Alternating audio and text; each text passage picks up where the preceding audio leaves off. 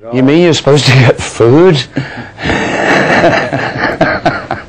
It had me out of that equation. I just refuel on the road. I don't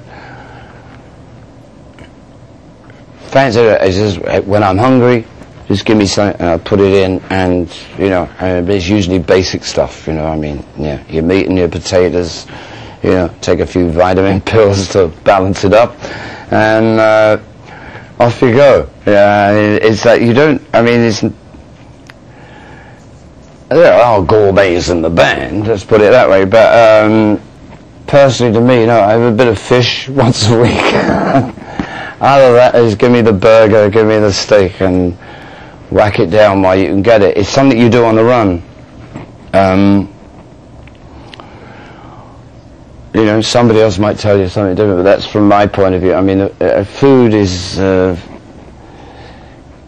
basically fuel on the road. I mean, I don't go around looking for the ladies, you know, the local delicacies or anything, and certainly leave the sushi alone.